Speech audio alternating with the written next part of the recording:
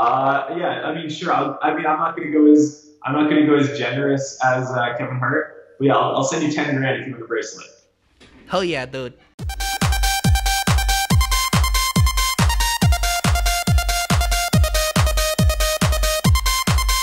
Yo, what is up, everybody? It's your boy Pete Manzanelli here for PokerTubes, and today I am joined by a truly prestigious guest. You guys might know him as Mike McDonald, aka Timex. He's a professional poker player, but of late, he's like a businessman. Mr. McDonald, welcome to the program, my bro. Thanks, man. It's a pleasure to be on the show. Yeah, dude. So I see you got this website going on, and I just wanted to ask you a little bit about it. I think it's called PokerShares, and you guys like rent out chairs to poker rooms. Is that what you guys do? Exactly. Yeah. It just seems as if there's, times are tough. People need a nice, comfortable chair to come sit on. You can just come and get whatever chair you want. We'll rent them out. We price them accordingly. That's the. I couldn't beat poker anymore, so I got into the furniture business. That's great, dude. Yeah, I'm going to be out at the World Series of Poker. I'm seeing these photos of these chairs, and I'm like, this isn't going to do. Manz needs a throne. I'm like, I'm going to go to Timex here, get me a nice throne for the World Series of Poker.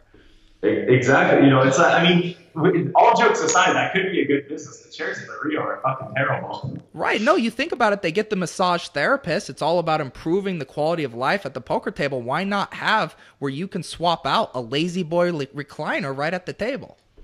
You know what? I'm gonna go on GoDaddy right now and buy some URLs because I think we're onto something. There you go, dude. If you don't, I'm gonna scoop them. All right. No, but good. So for reals, tell me what this thing is, because I'll tell you right now. I tried to go to this website. I'm here in America, the greatest country in the world, and I just get a giant block. You have no permissions to visit Mike McDonald's site. What is going on with this bullshit?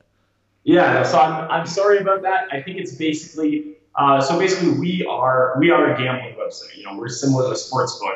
And as we all learned early 2011, I think I saw from an early episode that hurt your bankroll, the Black Friday days. But basically, post Black Friday, the U.S. is really enforcing very strict gambling laws. It used to be kind of like the Wild West. We had everyone operating in a gray area, and now our license provider basically says that they take not allowing Americans so strictly that they don't even really want to let you guys get your foot in the door, because it's like if people can even view the website, maybe they'll start VPNing and start making accounts and things like that. And we just figured we'll be as cautious as possible and just not even let Americans look at the website. It's crazy, dude, because I'm a big DFS guy too, and I'm pretty sure, tell me if I'm wrong, you guys have had lines where you could bet on DFS live finals. Is that true? To a very small extent. Like we've done that for a few friends and stuff like that. I noticed on your bookshelf you've got Dueling with Kings. Yeah, dude, Dan Barbarisi's. Yeah, written by Dan Barbarisi, starring one of my best friends, Jay Raynor. I even made a couple of appearances in there. But it's an awesome book, and yeah, DFS would be the most natural transition to us. Long term, we could have sports, we could have a casino, we could have everything. But DFS, it's kind of cool where, if our guy doesn't win an entry to a live final, we could let him basically buy an entry to the live final through our site. And that's sort of one of the options we have with our license. It doesn't restrict us to just poker products. Yeah, dude, it's honestly I don't know why there couldn't be DFS poker. I know Daniel Negreanu's, they do this 25K World Series of Poker fantasy, but whatever, that's over the duration. But why couldn't you use your models, your math, and you assign dollar values to these poker players similar as you do the rates, and then you have a salary cap, and I get to pick a lineup? Why can't you make that happen? I mean, honestly, you're definitely onto something right here, and that's basically a variant of what we're doing right now. The one thing that happened, the one issue that sort of happens is, let's say you're a DFS site. It's easy for the DFS site to sort of pimp their product, to make their own podcast, to make their own advertising materials, because you advertise competing man to man. In our business, it really seems like if we do a lot of our own promotion, it looks kind of shady. If we're come make this great investment where you're betting against us, we think it's not good. But what we think is going to happen. I don't know if there are guys working on this right now or if there are things in the next few months. We think there's a massive space for someone to even just make a fantasy poker podcast, basically be like, hey, here are the things out here, whether it be stuff on PokerShares, buying pieces of other people, betting on other sites that might have, if other competitors come up with more competitive lines than us, to basically be like, hey, look, this guy's playing really well right now. He's had success in this venue, bet on this guy. This other guy, his wife just left him. He's on a bit of a downswing. You might not want to buy a piece of him. Like, I think there's something like the same way I've listened to, dozens, maybe hundreds of DFS podcasts.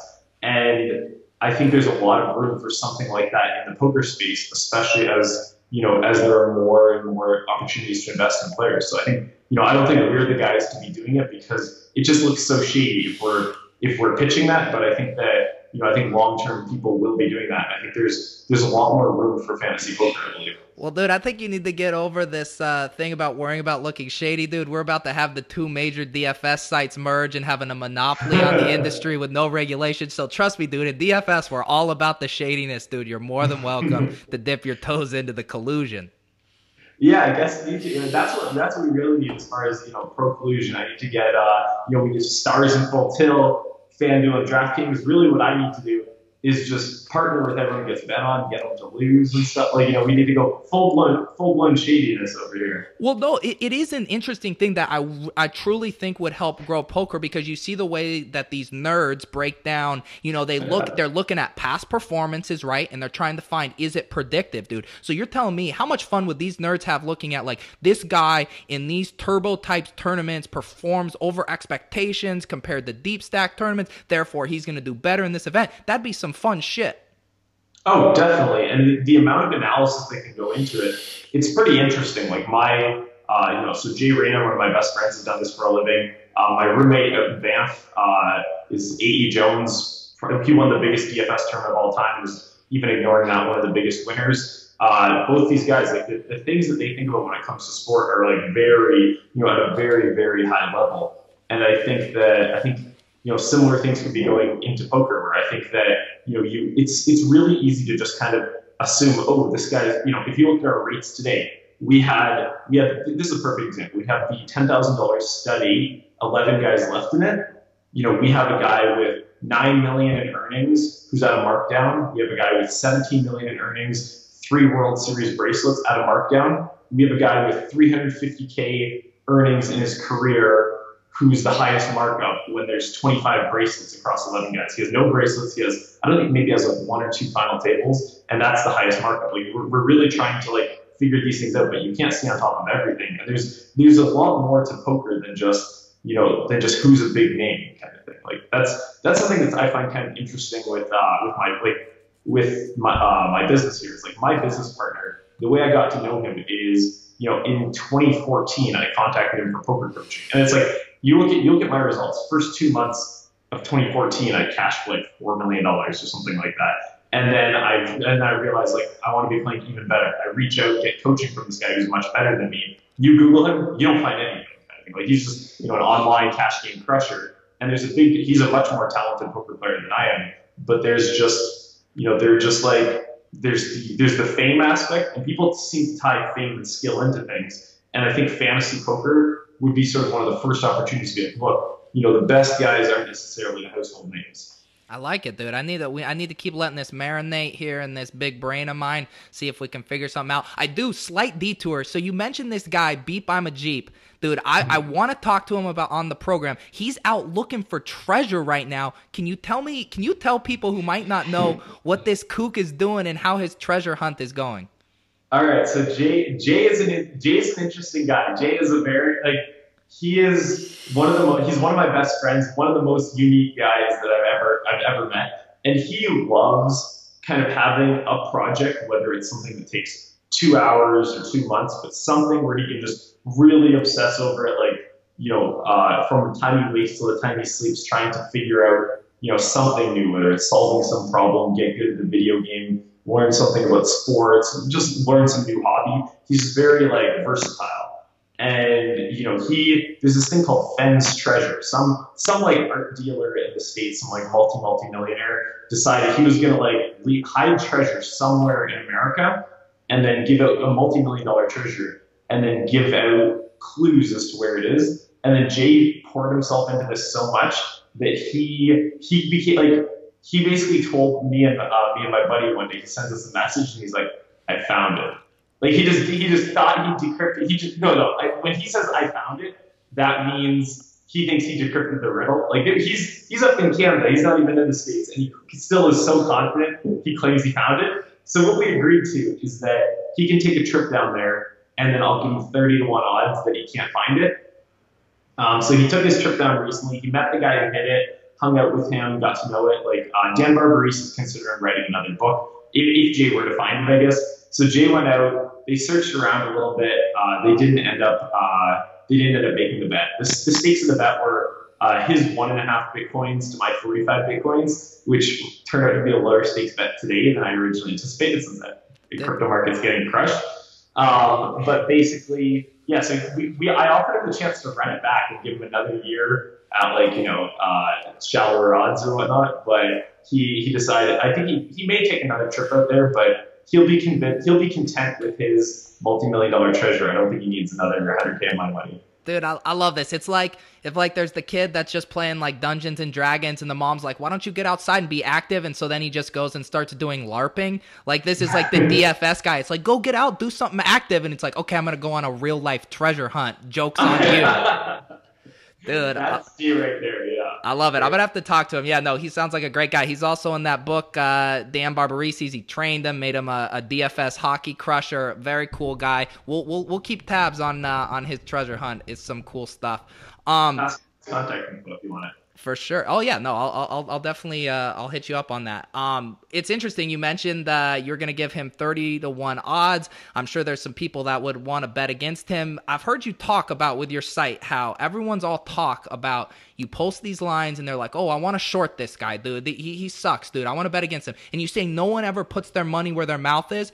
I know we're now about a month or so into the World Series of Poker. Is anyone manning up and betting against anyone, or is it still all talk?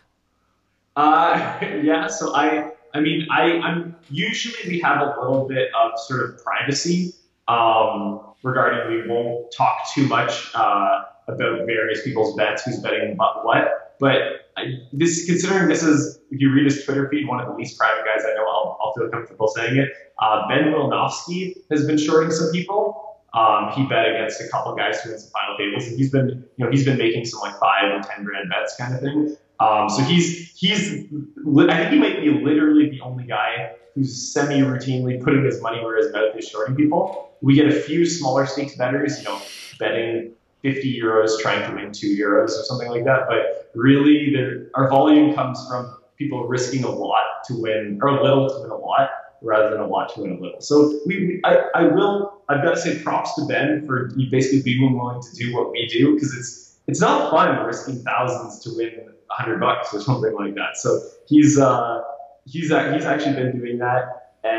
But we post these odds fairly often, and most guys, it's all talk. Like we post our main event rates today, which I think are pretty damn cool, and sort of like I would say there's sort of like a pretty substantial disruption to the outright market. Right? Normally it's like Daniel Negreanu 70 to 1 odds. We have 400 to 1. Like we're giving much stronger odds. But basically, I think that we won't find many other people who are going to lay in the opposite direction. And when we put this market out, even though it's just by far the best anyone's ever done for giving fair odds in the World Series main event, you still have people like, can we short these prices? Can we short these prices? And if people were willing to do it, sure. But we keep on trialing it in events that we think are perfect for it.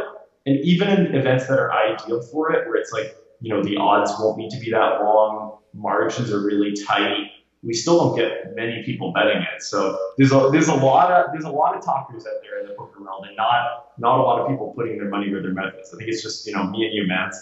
Nice. Did you say, what's his name? William? Is that who you said who's actually doing it? Ben Wilinofsky. Never Scared Me was his name online. And is he publicly saying who he's shorting? I don't know. I don't think he has, no. But he'd be one of the few guys who's doing it for decent stakes. Maybe the only guy who's doing it for decent stakes on the stage. Yeah, dude, because everybody in the poker community, they talk shit on each other. They think they're better than each other, and then they go in the hole. You provide this site, and you're like, okay, here you go. Put your money up against these guys you say suck, and then no one does it. It's ridiculous. It is crazy, and it is just like, I mean, going through this is really, I've always, I think I was maybe like 18 or so, and I've always had a lot of respect for Terrence Jam. I met him when I was 18, he was 24 or something. And I was at some dinner, and he was basically saying, this is a pretty bold statement, but it's something I've always kind of lived by. And it's basically, if you're a professional gambler and you're comfortable with the stakes, if you're stating opinions and not willing to bet on them, your opinions don't really mean anything. And it's, that's kind of something I've always like sort of tried to live by, where if I'm stating something and I'm stating it like it's a fact, I want to be willing to back it up. And I think that the vast majority of people don't back it up. So I've got to say, props to Ben for backing it up. I think a lot of guys don't. And I think that, we've probably had, I would guess maybe 500 people tweeting at us about how they want to short our rates over the last 6 months. And only a couple actually doing it, so it's interesting. A lot of talkers, yeah. A lot of talk. What's the biggest bet you've taken this summer for World Series of Poker on your site? What's the biggest bet? So some of our bigger bettors don't like talking too much about the stakes they're betting for. But we've had some big bets this summer.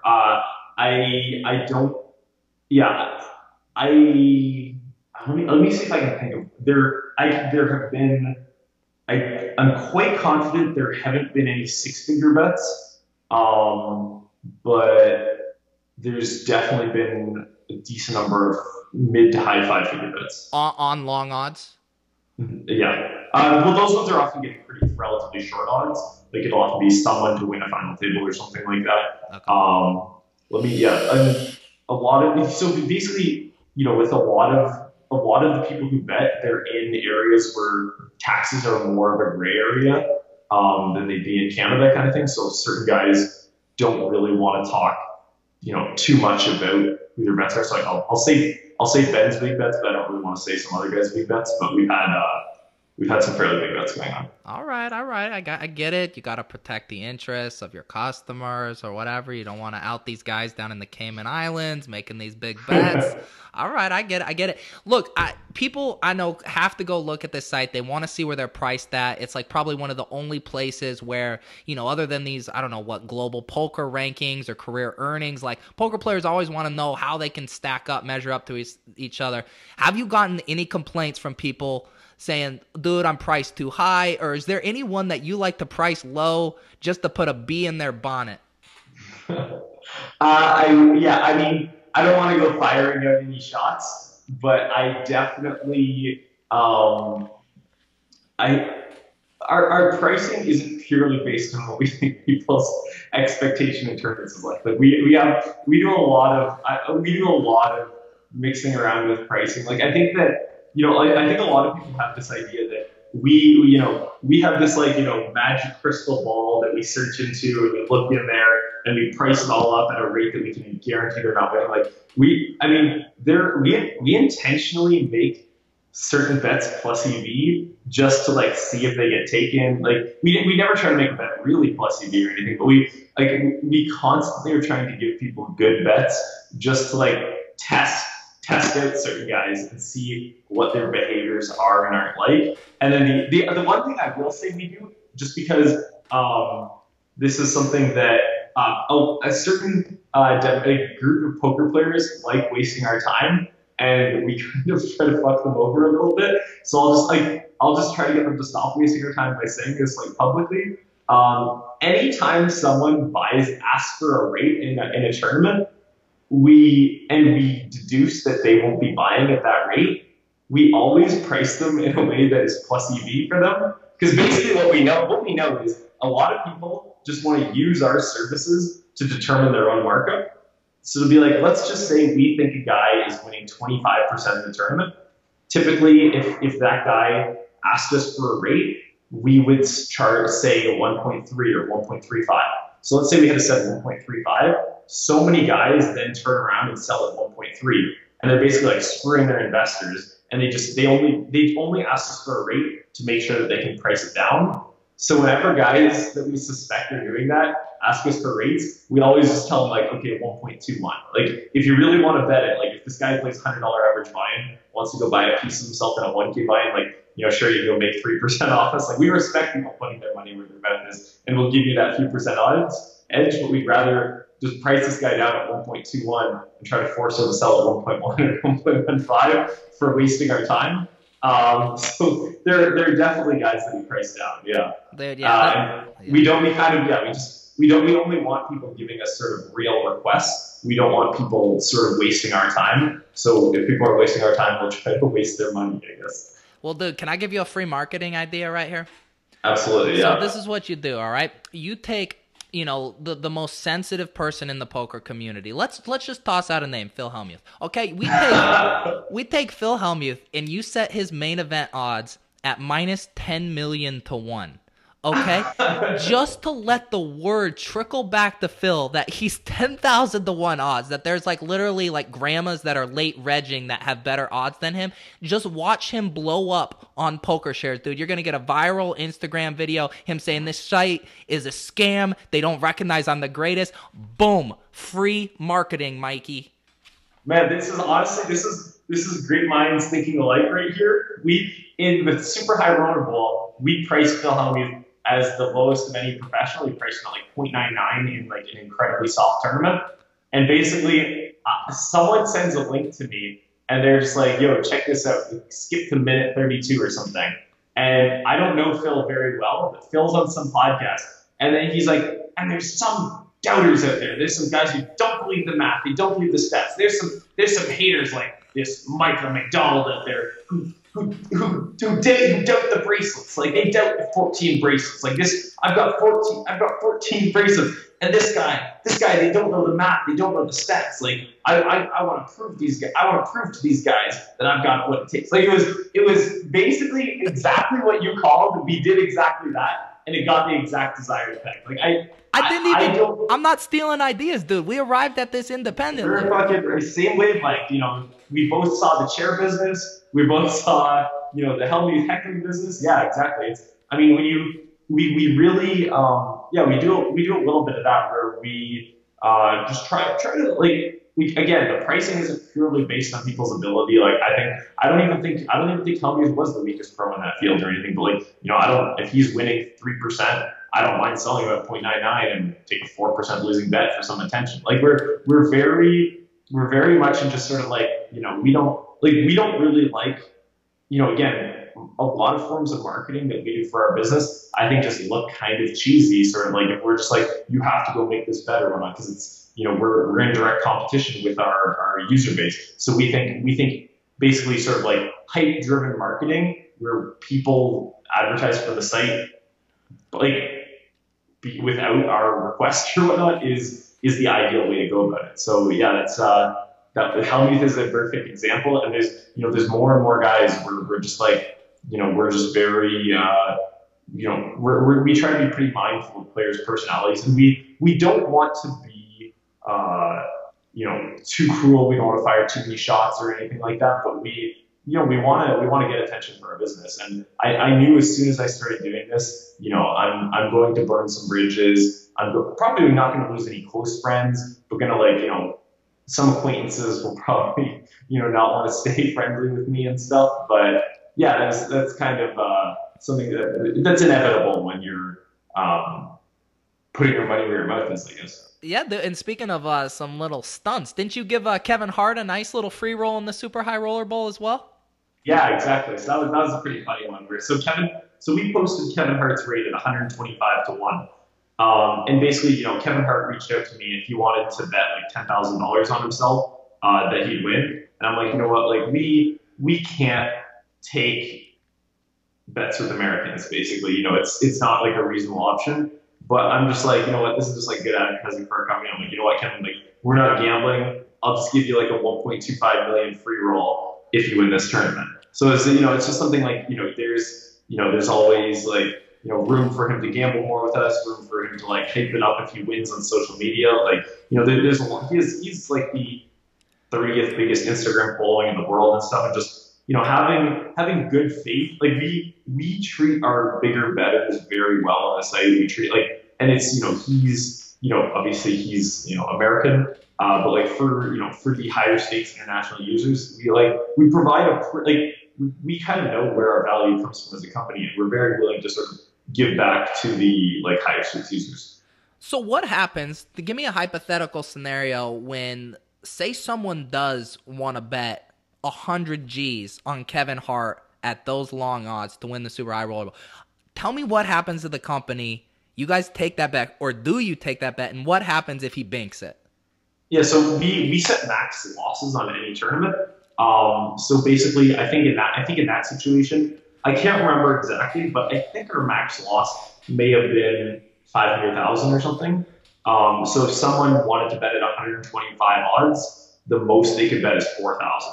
So if someone bets 4,000, Kevin Hart wins, they win 500 grand, and then the company would pay him 500 grand. Because we're fine to pay out 500 grand loss. We don't really want to pay out a $12.5 million loss, and we also don't allow big enough bets that we think it could likely change the integrity of the game. Like I don't think that some guy, it's such a ridiculous parlay to have some guy bet on Kevin Hart and then reach out to Kevin Hart and then have Kevin Hart go to the washroom and tell guys to chip dump to him for a piece of his action. I don't think that's going to happen in a tournament where winner's 6 million, 500 grand swing isn't going to influence the action. But a 12 million swing, I don't care if he's a famous movie star. I just think there's a lot of room to be like, hey, look, I get heads up and just be like, hey, look, first is 6, second's 3.6, throw in the 12.5 on top to get 18.5 million. If he's just like, yo, man, if you try to come second, I'll give you 7 million and guarantee that he gets the 17 million. We don't want to fuck with the integrity of tournaments, and that's why we don't let betting get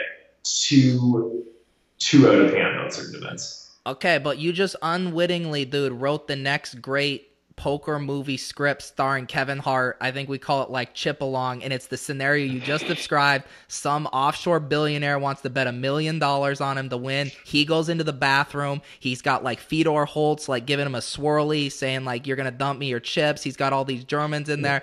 Big collusion, dude. Great for poker. Great movie script. We all get rid. Dude, this is just great for the game. This is what we need to happen. Our first big PokerShares scandal. Yeah, it would be like Rounders 2.0. I mean, with PokerShares scandals, we are so cautious about trying to avoid potential scandals that it's just it's really there's so I might be maybe the most requested player on the site because most people join up because they trust me or think or like me or whatnot. So I get requested so much, but it's just our company could get in such bad shape if, as we get bigger, I play a hand poorly when some people bought pieces, and then people just get on a conspiracy theory thinking I lost intentionally. So it's I would love to give people a sweat, but I've told a couple of our users look, if you want to buy a piece of me, I wouldn't do this for someone who wants to bet $1, but if someone wants to buy 5% of my action, I've told you guys buy a share through Mike McDonald, don't buy it through PokerShares. I'm much happier having my integrity question than the businesses. I think we're pretty close to PokerShares getting to be a much bigger thing than me, I guess. So I think it's really important to prevent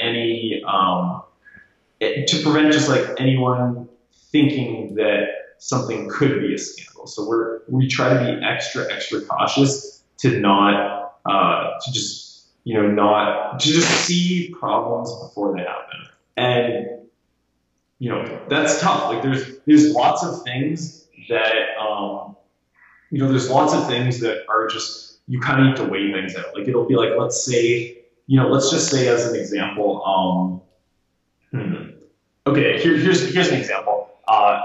You're betting on how many bracelets countries are going to win. Okay. So you can bet on how many bracelets a country is going to win, and it'll be let's say you want to bet on whether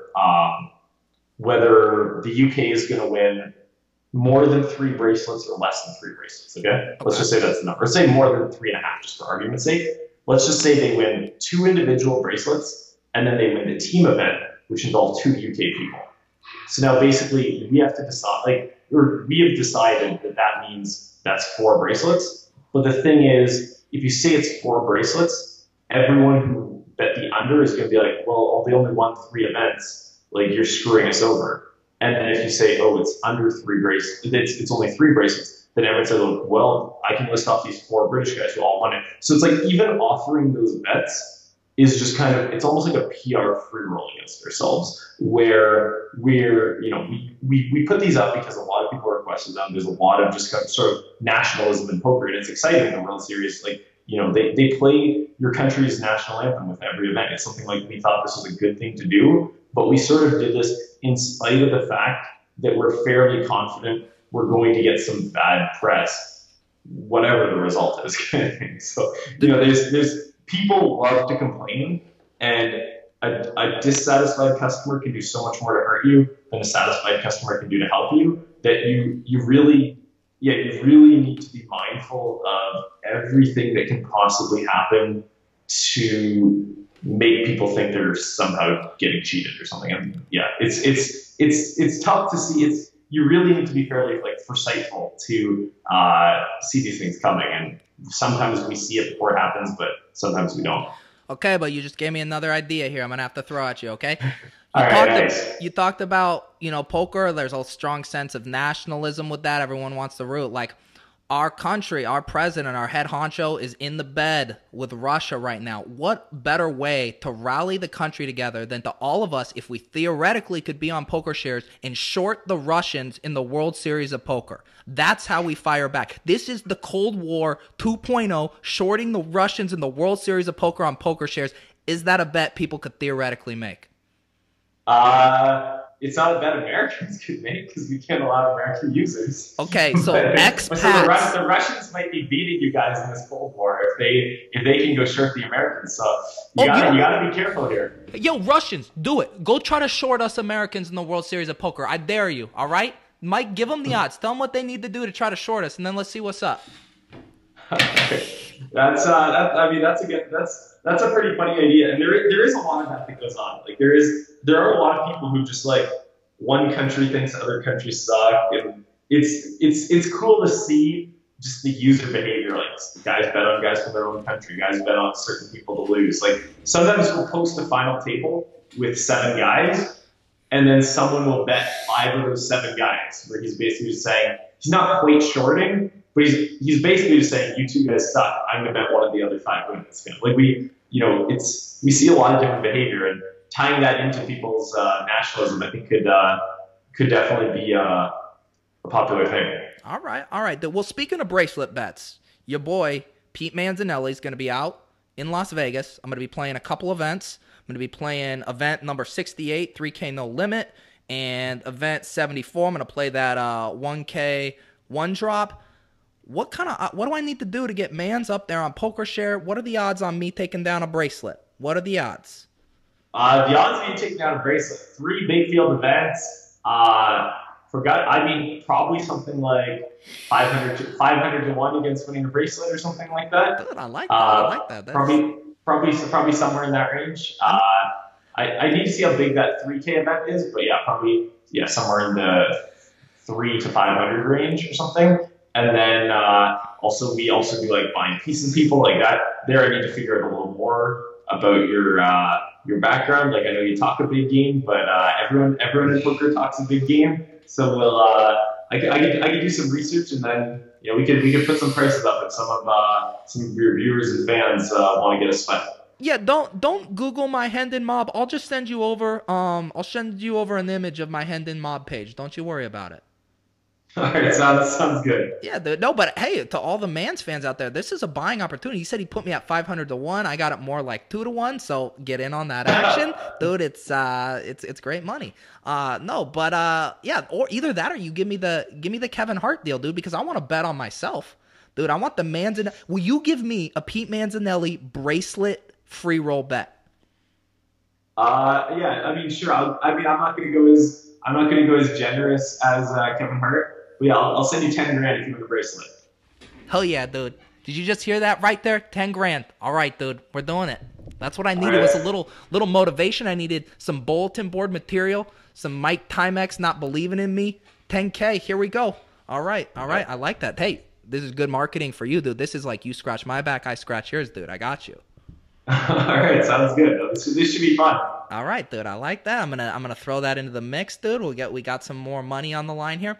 One of the other things, and this is getting very emotional and very serious for me. While I'm out in Las Vegas, I'm gonna be doing some research. I'm gonna hit up Bobby's room, dude. I'm gonna be asking people in the foyer if they've seen my dear friend, the missing Tom Dwan. I know you're very connected in the poker space. I need to know, do you have any intel on his whereabouts or well-being? I have no idea. I haven't talked to. I used to talk to Tom a little bit when I was younger, but haven't talked to him in 5 years probably. Okay. No clue. Okay, dude. You know, I'm hearing stuff about Macau. I don't know what I got to do. You know, he's a dear friend. I'm worried about him. A lot of people in the poker world need to know what he's up to, and I'm not going to stop until I meet him face to face, mans to mans. Yeah, I mean, I had some bets on this. I had some bets on this Dirty Jungle Man challenge. So if you let him know that there's. If you see him, let him know that there's many people that would like to figure out where he's at, and if he plans on continuing. All right, dude. I'll keep you posted for sure. I'll keep you posted. So let's wrap up here. I'll let you get on your way. What do you tell, though, people like me, cold-blooded Americans, what to do? Do we just kind of be like, oh, PokerShares, it's cool that it's a thing, and forget about it, put it on the back burner? How can we get involved with your site if we can't even get to it on the webpage? I mean, I don't know, write to your senator and hope for legislation change. Like we're already in the phase of acquiring more licenses. Like, there's certain other countries, Denmark, France, like there's plenty of countries that our Curacao license restricts us from taking users from there. We're actually in the process of applying for more licenses. Our business is growing much more rapidly than we originally expected it to. So we're trying to rush it out and get more licenses. If it gets to the point that it seems reasonable that you can get a Nevada sports betting license online for a price point that's not too insane, in a time frame that's not too insane, it's conceivable that for next World Series this could be done. Like I wouldn't expect it. I wouldn't expect it in 2017. But if things move in that direction, I saw that someone linked me to an article basically saying that a bill was passed allowing Nevada esports betting, and somehow they tied the WSOP in with that. I couldn't find good articles on it. If anyone finds good articles, could they tweet them at me? Because this seems like a somewhat legitimate thing, and if it's feasible that World Series betting could become a thing by the 2018 World Series, it'd be massive for our business. Like, things have been crazy lately, and things have been crazy betting on random study tournament. And really, anyone who gives a shit about study is in Vegas right now. So it would be big for our business if we could allow that, and we would obviously love that. So it's something for the time being you can't really get involved. There's some random guys on Twitter, just kind of piggybacking off our rates and booking people and stuff like that. But as far as actually using the PokerShares product, there's no real options for Americans right now. I guess the one thing I should say is, being an American citizen isn't what restricts you from using our site. The two things that restrict you from using our site are being in the U.S., like having a U.S. IP address, and then having a U.S. address. So, if you rent a place up in Canada, when you're up in Canada, you can go. No, I'm serious about this. We actually do track. We do track these things, and we take it very seriously. As much as I can be fun in games, like the U.S. gambling laws are very strict. I don't want to fucking end up in prison, so I definitely want. Yeah, no, basically, an American in Canada with Canadian address, with Canadian IP address can bet, but that's it. Well, look, dude, if all this goes away and the government ends up shutting it all down, do you know what we're all do? We're just gonna all join Ray, going through the forest looking for this treasure. That's what we're gonna have to do. Exactly, yeah. That would be a fun thing to handicap. Get 1,000 guys out there, price them all out, and be like a World Series kind of thing. Awesome, dude. Are you gonna be making it down to Vegas, or are you gonna stay up there?